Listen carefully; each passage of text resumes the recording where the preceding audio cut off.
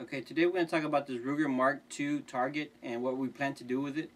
We're going to go ahead and remove the sight, and we're going to cut down the barrel to a total length of 4.5.